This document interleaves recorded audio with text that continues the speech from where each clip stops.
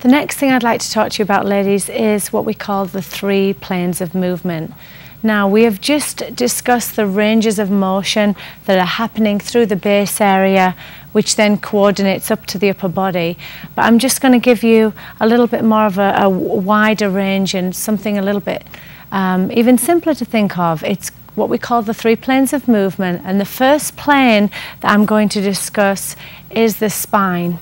What's very, very important in dance is when we're moving, this frontal plane of movement is always working. So when I'm moving forward or when I'm moving backward, my spine is very, very strong. We've got to be very, very careful that when we move forward, can you see how I'm starting to tilt back? It's very, very important that the forward plane of movement, which is the spine, is always in motion, whether it's forwards or backwards. All right, so this is plane number 1, and I'm going to make you exercise all 3 in a second. So the frontal plane of movement is the spine.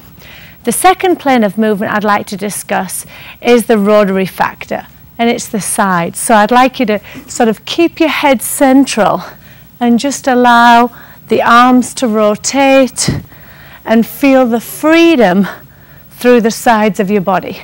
This is the rotation, the second plane of movement that we call rotation. So we've talked about the spine, and now we're talking about the sides. So this is very, very important.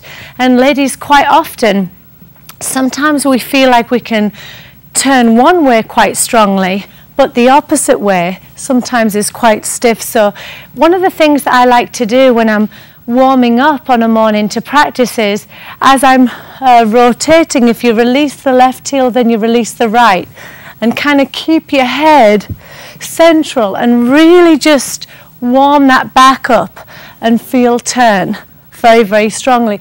Then you can start to really relax the knees and let your back go so you can feel that strong turn and use of the sides.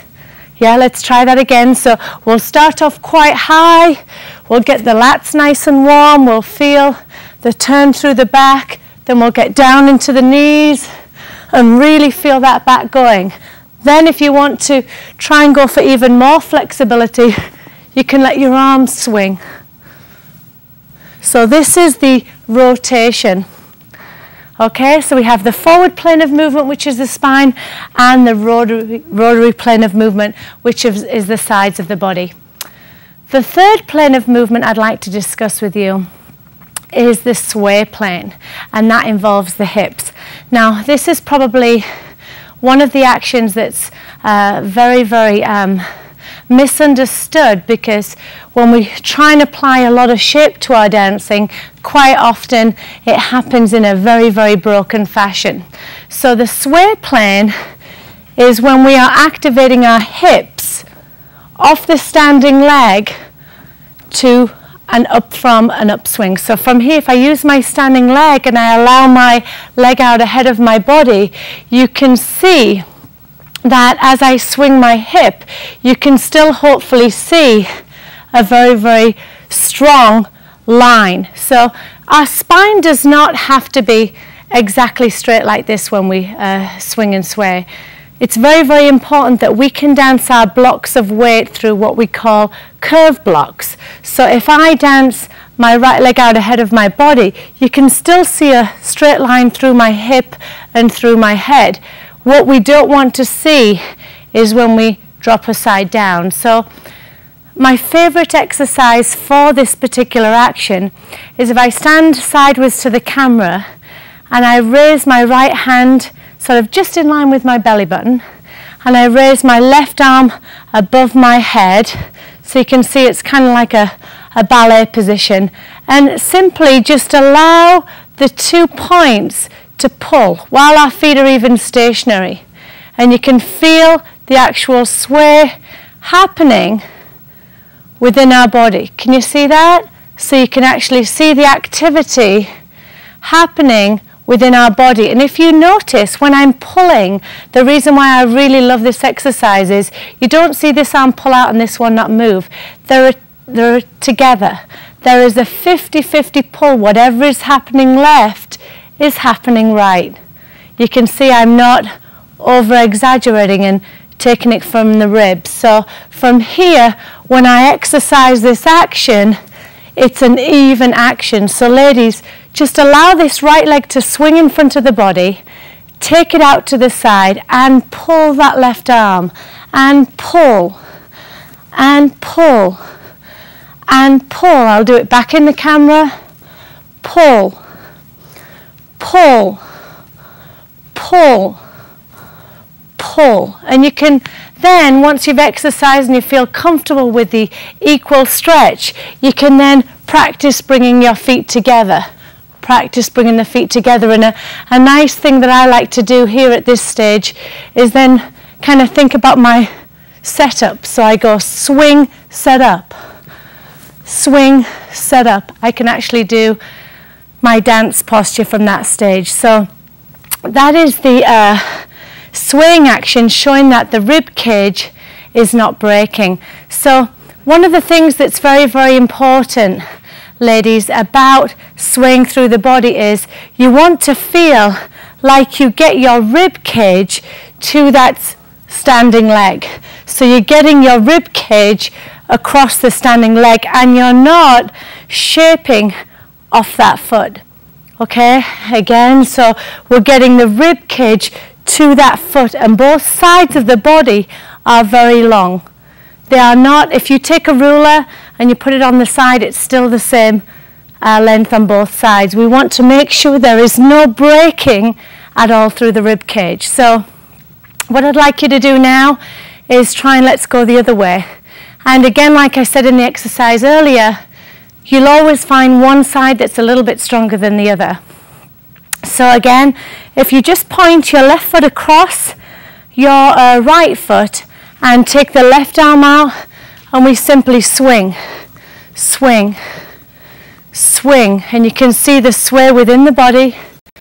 Swing, swing, swing, swing, swing. You can see that position. That would be my dance position through swing and sway. All right, so very, very important. Let's try that again, ladies. Left foot across. We go swing, swing, swing, swing, swing. And there's our sway with our body. Yes? So remember what we said at the beginning of this paragraph. We talked about the 3 planes of movement. We have our forward plane, we have our rotary plane, and we have our sway plane, which happens after we have released a swing. So what we are trying to do, our ultimate goal while we dance, is have 3 planes of movement evenly balanced. We never want to try and just go straight forward without any turn. We want to be able to move forward, turn, and sway all at the same time. So what I'm going to do for you now, ladies, is give you a simple exercise to join all these 3 things together. Okay?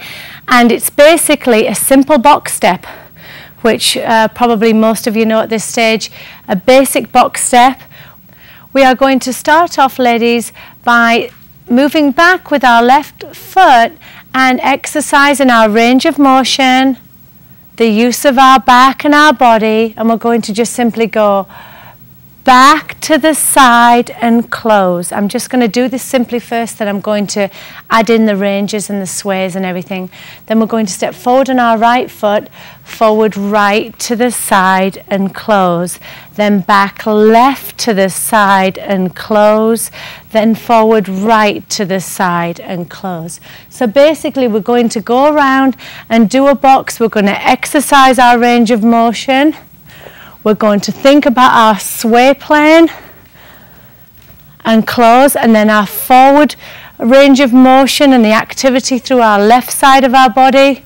Forward, 1, 2, 3, back, 2, 3, exercise opposite, exercise backwards, exercise forwards, exercise backwards. So what I want you to try and do is get full flexibility and use of the body just through a basic back and forward step, through a basic box step. So what I'm doing is I'm trying to allow the body to be as flexible as possible. I'm trying to balance my sway with my turn and with my forward action. I'm trying to create space and flexibility through the bottom, and I'm trying to keep the joints as relaxed as possible. So let's try this again. So everybody, if you'd step back on your left foot to start with, we have back to the side, close, forward to the side, close, back to the side, forward, and back, and forward, and back, and forward, side, close. And that was our 3 planes of movement, incorporating our ranges of motion.